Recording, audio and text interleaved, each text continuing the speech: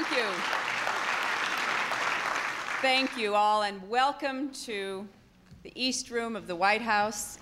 We are delighted to have you all here. We know that many who were planning to be here have unfortunately been rerouted because of the weather, and we're getting calls from Detroit and Boston and places like that. And so we're very sorry that anyone was in any way inconvenienced, but we're delighted that all of you who traveled to be with us are here today.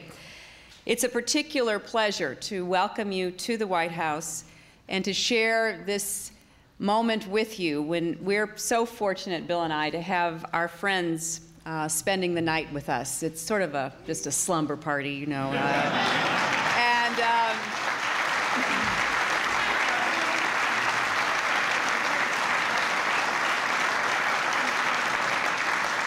There are so many distinguished people here. I could literally introduce the entire audience, but if you will permit me, I will do it by category because I couldn't possibly take the time away from hearing from the two presidents to introduce everyone. But I do want to welcome all of the clergy who are here. I want to welcome the members of the President's Advisory Board on Historical Black Colleges and Universities. I want to welcome members of the President's Cabinet and White House staff. I also want to welcome all members of Congress, and as I came in, I noticed we also have some former members of Congress with us as well. And all of you who are friends and supporters of the goals of this president, and also have been friends and supporters of the goals of President Mandela as well. We are delighted to have you with us.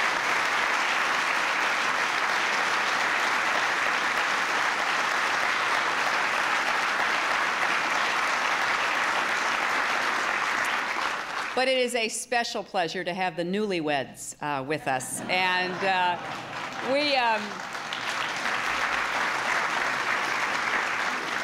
we feel so fortunate to have gotten to know them over the last several years. Certainly, we have been blessed by knowing President Mandela for a number of years. And I have heard about Gracia Machel for many years and have followed her work that she has carried on with such distinction and courage, and have been just so pleased that because of her relationship with the president of a certain country, she and I were able to spend time together during our official visit to South Africa, and then to welcome her back as a friend here tonight. It is a special honor also for me to introduce someone who has carried on the legacy of her father and has carried on the best of what represents not just of America's ideals and values, but humanity's, always in her own voice and with her own sense of purpose. Since the ripe old age of 17, when she spoke at the United Nations about apartheid, it has been clear that Reverend Bernice King was put on this earth to preach. Since that day, she has used the power of the spoken and written word to inspire young people, to build bridges of understanding between citizens of all races, to tackle the lingering evils of racism and poverty throughout the world, and to give to all people a faith that they too can work to make her father's dream a reality in their own lives. So it is with a great deal of pleasure and honor that I introduce the Reverend Bernice King.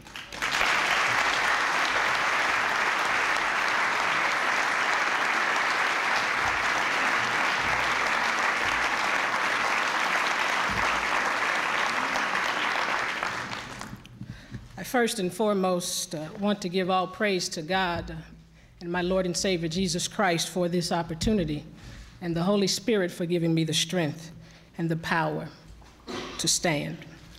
To President Clinton, to First Lady Hillary Clinton, to President Mandela and Mrs. Machel, to Ambassador Son and Ambassador Joseph, and to all of you distinguished brothers and sisters, I must admit that this is indeed a great honor and a privilege for me, this moment to be in the presence of a lot of greatness.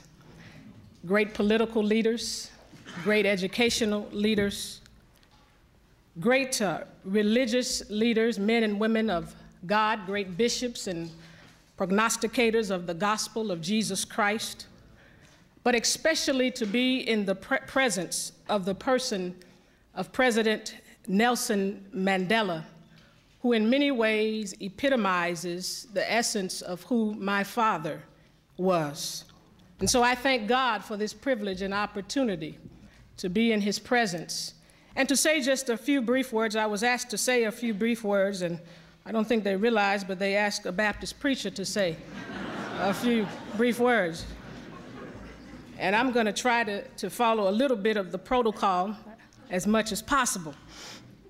As I look upon President Mandela and think also of my own father, I'm reminded of the powerful words of that great abolitionist and beloved statesman, Frederick Douglass, who said, "Where there is no struggle, there can be no progress."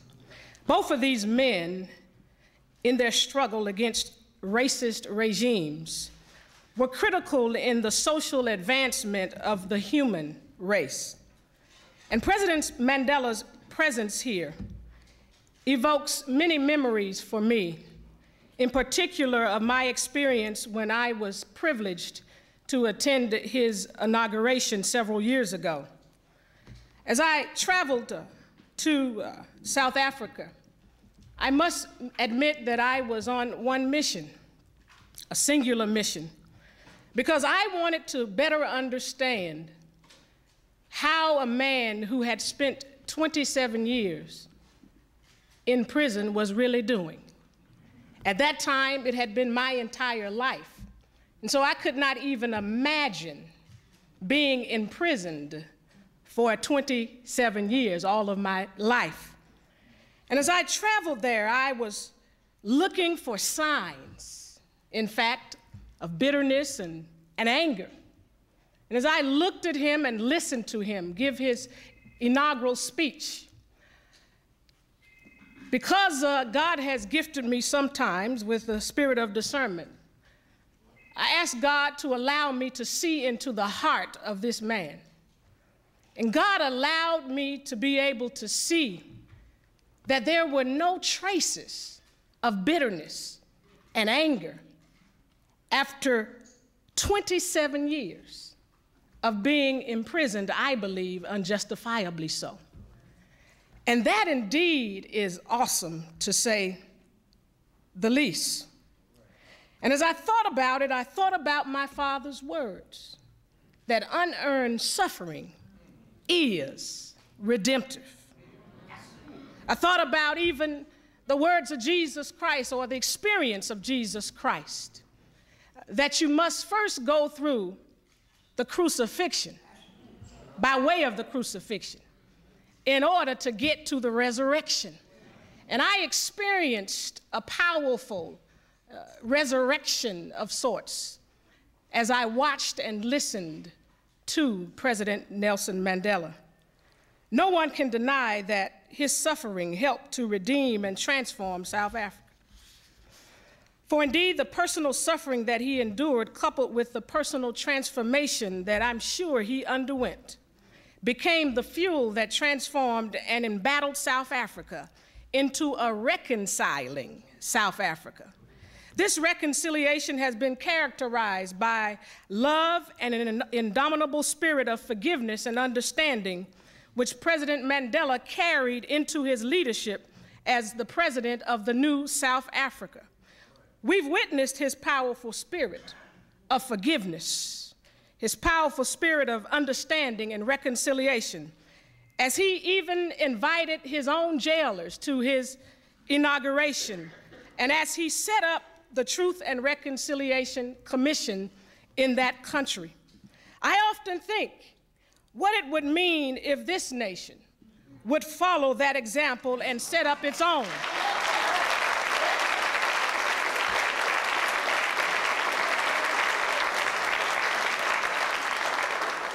If we would set up our own Truth and Reconciliation Commission so that we can continue the unfinished reconciliation work of my father, Martin Luther King, Jr. Certainly we have a great need for healing and reconciliation in this country. And it begins with forgiveness. And now I have the distinguished honor of presenting our president. And I realize that tonight is not about our president's dilemma. But I wish to briefly say and go on record as such that our Judeo-Christian heritage calls for us to allow God to handle the matter, remembering how he handled King David. For when King David was confronted with his own sin by the prophet Nathan, King David was heard to say, in similar fashion as our president has been heard to say, "I have sinned against the Lord." And the prophet remarked back, "The Lord also has put away your sin." David remained king.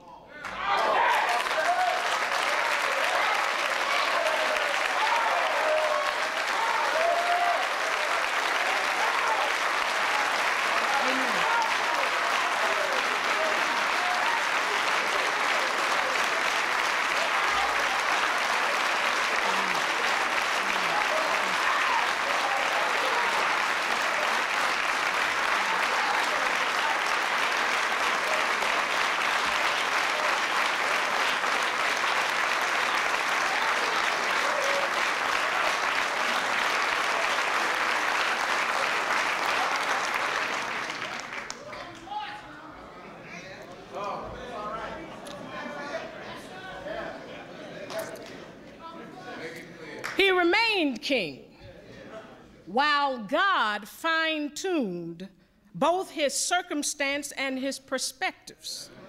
God sheltered him as he purged his appetites and made clear the devastating consequences of returning to the old path. Ultimately, God is the searcher of all men's hearts. And I know a little bit about God, just a little bit. And I know that he can handle his business. And he can handle it alone, for he's God, and he's God all by himself. And he doesn't need anyone's help. And so, Mr. President, because I know that none of us is perfect, because we have all, everybody, from the highest to the lowest, from the news media to Capitol Hill, we have all. From pulpits to the pews, we have all sinned and fallen short of God's glory. And so I believe there are many others in this room who forgive you. And I wish to say that it's time, I think, for us to leave our president alone.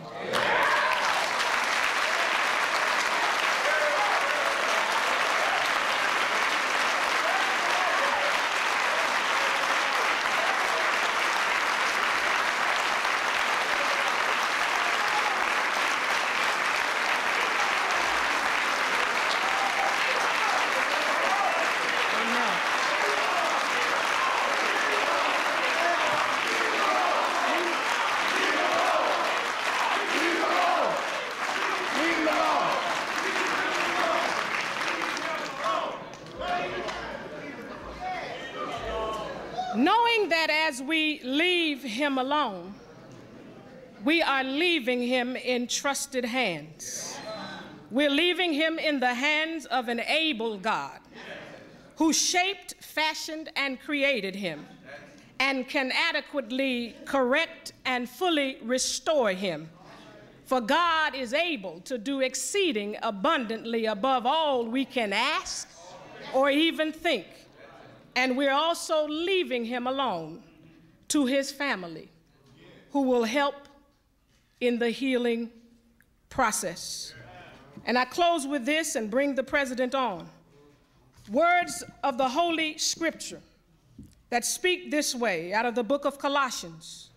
Therefore, as God's chosen people, holy and dearly loved, clothe yourselves with compassion, kindness, humility, gentleness, and patience.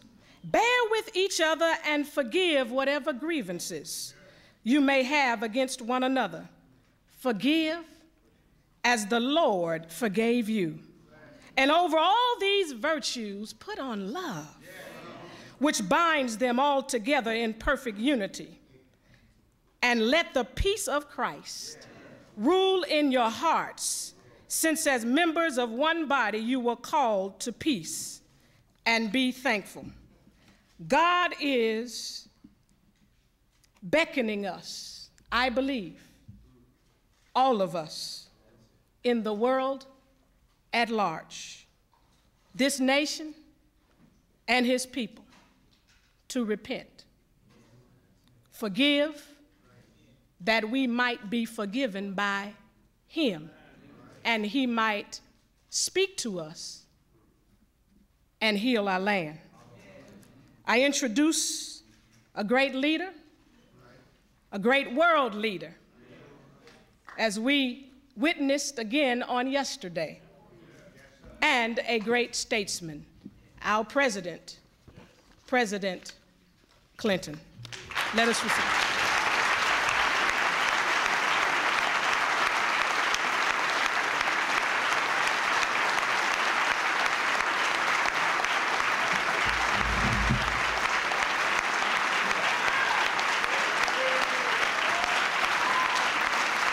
Thank you very much. Thank you.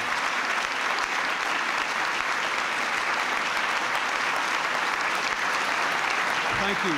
Thank you very much. Thank you. Thank you very much. Thank you. Thank you. Thank you. Thank you.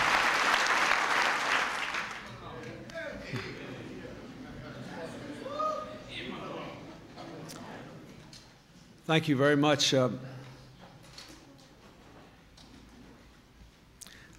The scripture says it's more blessed to give than to receive. I was sitting here thinking, in this case, I wish I were on the giving rather than the receiving end. It is difficult to absorb the depth and breadth of what I have heard and what you have given to me through the words of Reverend King and through your expression, and I thank you. I thank you also for what you have given to our country. I thank the members of Congress and the administration, the educators, the ministers, the ambassadors, all of you who are here, and our friends from South Africa. Hillary and I are delighted to have President Mandela and Gracia here. We thank you, Gracia, for your concern for the children who have been made victims of war by being impressed into combat as children and the scars they bear from it. And we thank you, Mr. President, for being the person we'd all like to be on our best day.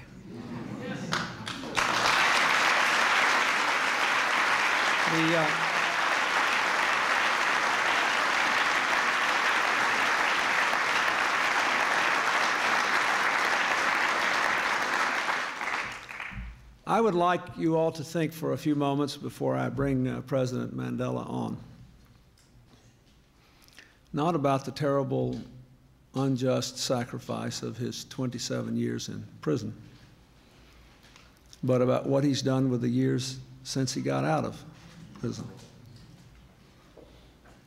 Not about how he purged his heart of bitterness and anger while still a prisoner, but how he resists every day the temptation to take it up again in the pettiness and meanness of human events. In some ways, that is all the more remarkable. There have been many blessings for Hillary and for me, far outweighing all the trials of being given the opportunity by the American people to serve in this position and live in this house. but certainly one of the greatest ones has been the friendship of this good man. And I want to tell you one little story. I try never to betray any private conversations I have with anybody, but I want to tell you this. When President Mandela, once I was talking to him, and I said to him, you know, I have listened carefully to everything you have said, to how you laid your anger and your bitterness down. But on the day you got out of prison, Hillary and I were living in Arkansas in the governor's mansion. Our daughter was a very young girl. I got her up early on a Sunday morning, and I sat her down on the counter in our kitchen because we had an elevated television, and I said, Chelsea, I want you to watch this. This is one of the great events of your lifetime, and I want you to watch this. And she watched President Mandela walk down that last road toward freedom after all those years in prison. So I said to him one day, I said, now tell me this. I know you invited your jailers to the inauguration, and I know how hard you worked on this, but weren't you angry one more time when you were walking down that road? He said, yes, briefly I was. I don't know if he remembers it. He said, yes, briefly I was, and then I remembered, I have waited so long for freedom, and if my anger goes with me out of this place, I will still be their prisoner, and I want to be free. I want to be free.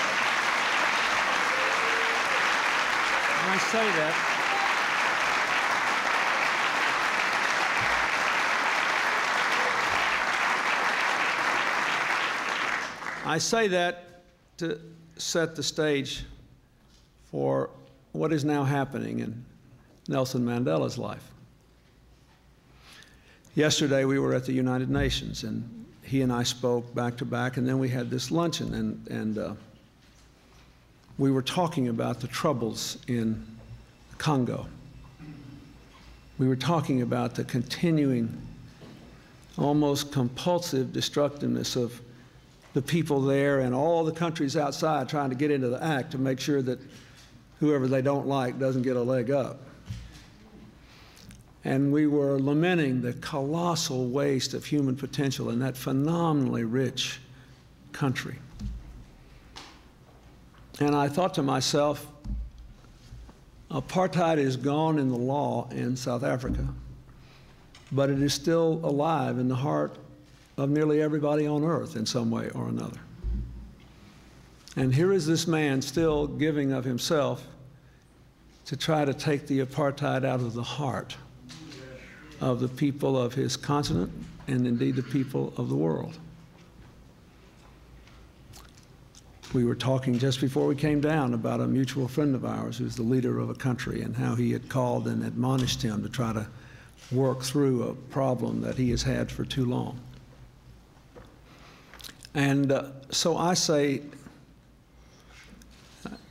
I have to say one thing that is slightly amusing about this. You know, now the President Mandela will probably get up here and make some crack about being an old man and how his time's running out and all that. The truth is, he's leaving office because he feels like he's about 25 years old again. And he's so happily married he can't be troubled with all these boring affairs of politics.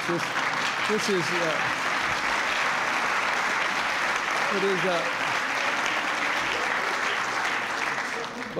I must say it's the only time I've ever known him to misrepresent the facts, but that is, I'm sure, what is going on here. But I ask you to think about that. Every time Nelson Mandela walks into a room, we all feel a little bigger. We all want to stand up. We all want to cheer because we'd like to be him on our best day. But what I would say to you is there is a little bit of apartheid in everybody's heart. And in every gnarly, knotted, distorted situation in the world where people are kept from becoming the best they can be, there is an apartheid of the heart. And if we really honor this stunning sacrifice of 27 years, if we really rejoice in the infinite justice of seeing this man happily married in the autumn of his life, If we really are seeking some driven wisdom from the power of his example, it will be to do whatever we can, however we can, wherever we are, to take the apartheid out of our own and others' hearts. Ladies and gentlemen, the President of South Africa.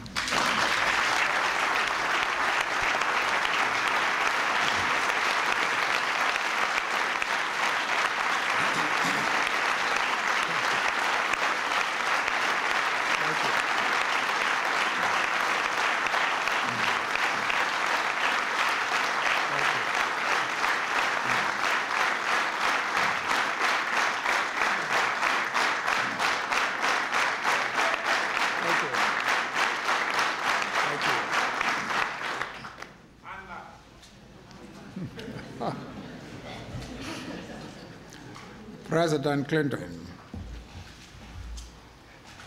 and Mrs. Clinton, Reverend Bernice King, distinguished guests and friends. When I turned 70, a young lady who is now principal of a leading university in my country came to see me in prison. She was blunt and straightforward, did not flatter me. She didn't say, "I came to see you here because of my interest in you."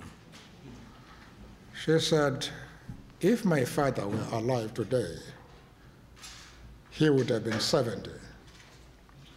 And when I read in the papers that you were turning 70 today, I thought I should come and see how a man of 70 looks like."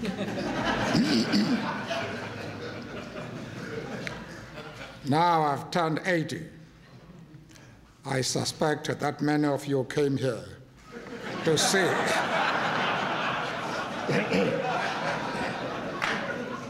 to see what a man of 80 looks like.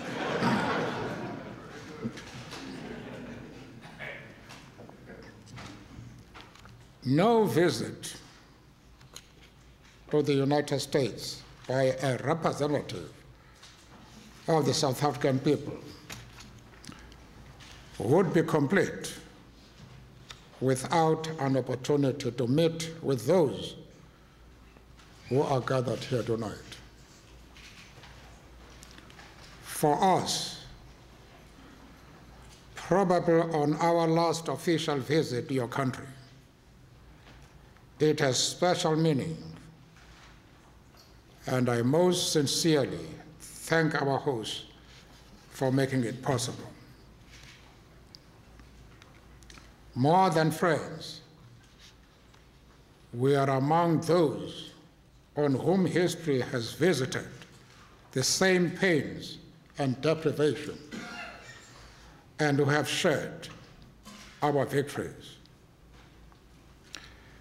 The founders of our liberation movement drew deep inspiration at the turn of the century from Black America's striving under difficult circumstances to fulfill our common aspiration for the restoration of human dignity.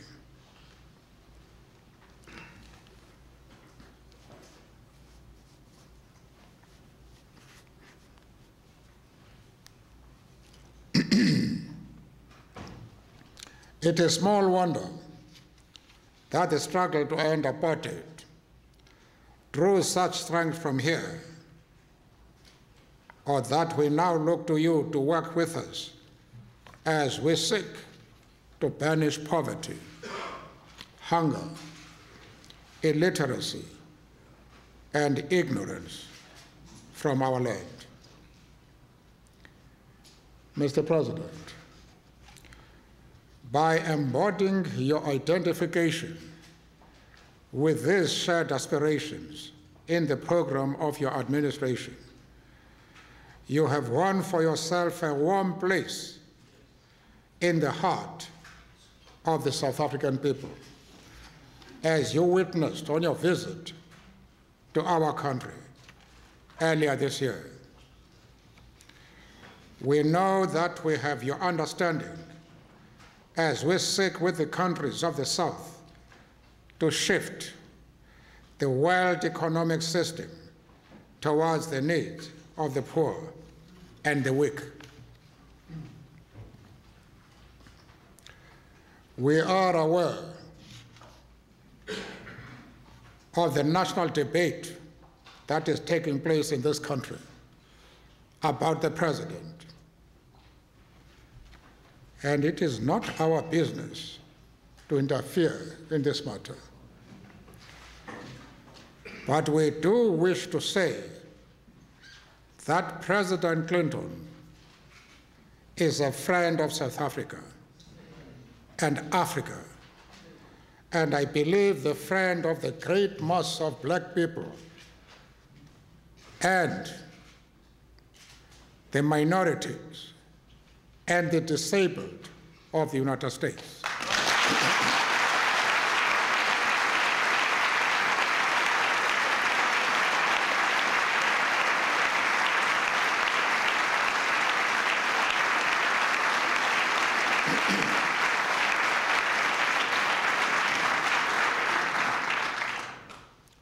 Few leaders of the United States have such a feeling for the position of the black people and the minorities in this country.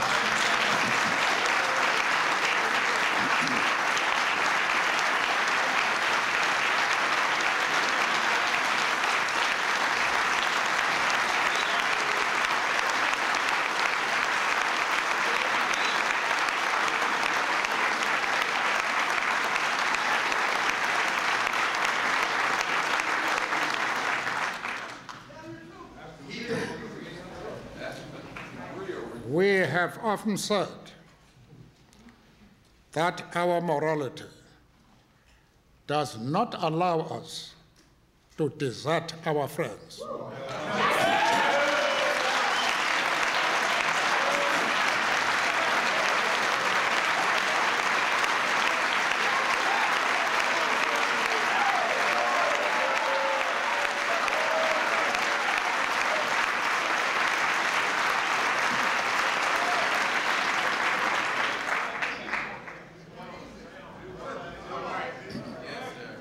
And we would like to say tonight, we are thinking of you in this difficult and distressing time in your life.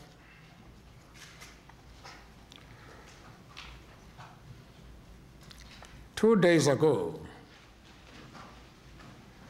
the president of Zambia, Frederick Chiluba, phoned me. Now, he is far younger than me. I think he's in his 60s. And in meetings, he always speaks to me with great respect. And sometimes when we don't agree, and he says, now look, I'm not convinced, Mr. President, of what you're saying. But in our custom, we never challenge an old man. But he projected a new image 2 days ago when he phoned me. He did not make a request to me. He gave me an instruction. And he said, Madiba, I want you to support President Clinton. He was not speaking for himself. He was not speaking for himself, and he said so. He said, I'm speaking for the continent of Africa.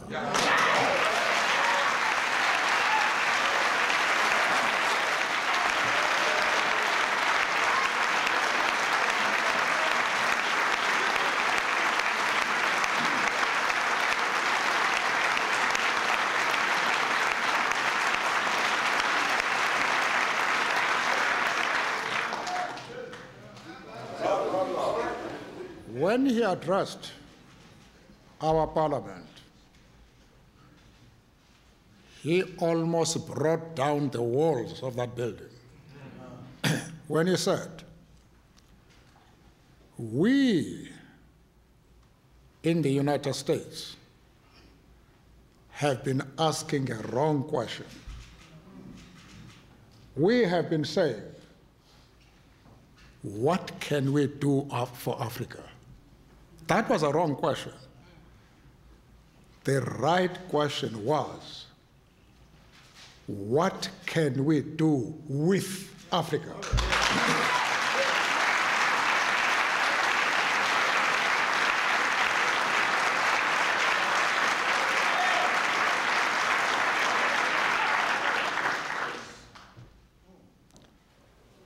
That is the man, my friend, who I respect so much, but he clearly is changing American foreign policy to the satisfaction of all those who accepted the United States as a world leader with the biggest economy in the world.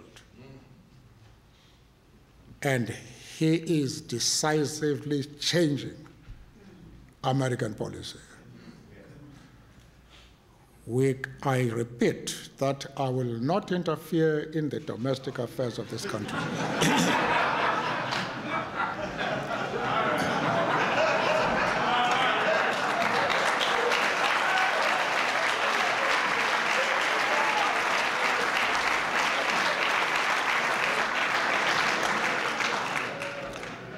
But you should have seen the way he was received by the General Assembly of the United Nations.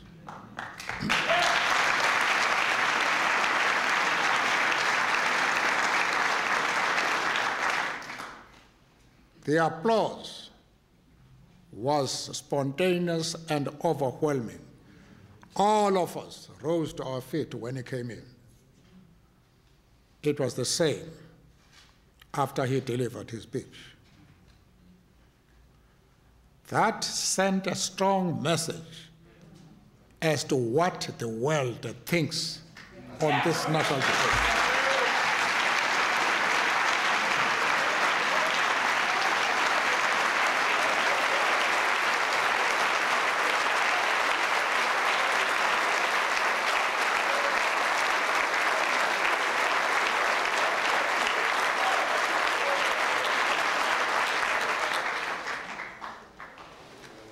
The men and women who were there come from every part of the globe. They are leaders of thoughts, presidents, prime ministers, foreign ministers, and other opinion makers.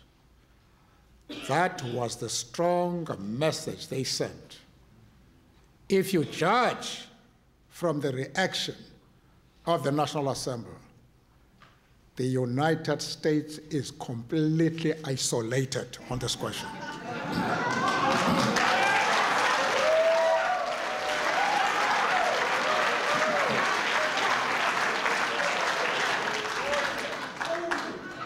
But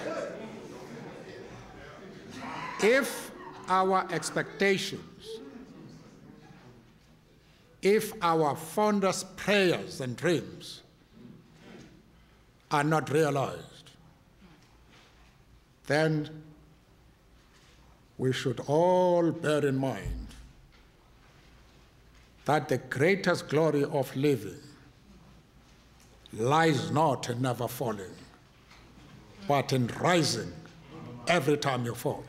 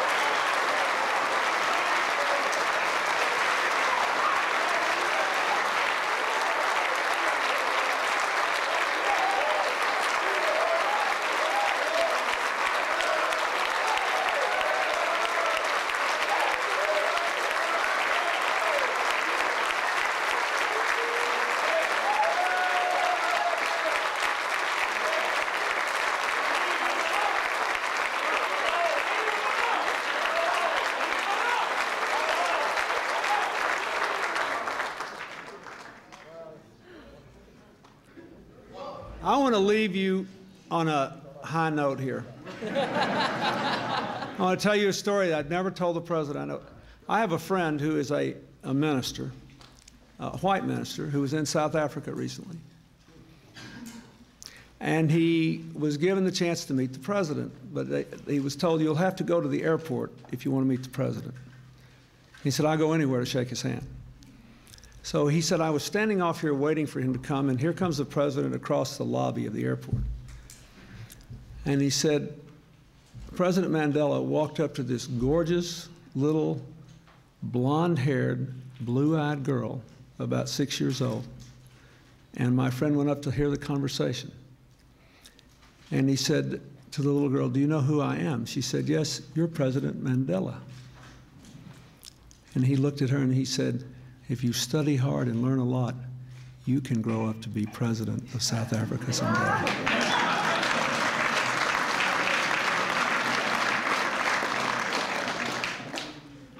That's a lot to say after this life. Remember the point. God bless you all. Thank you.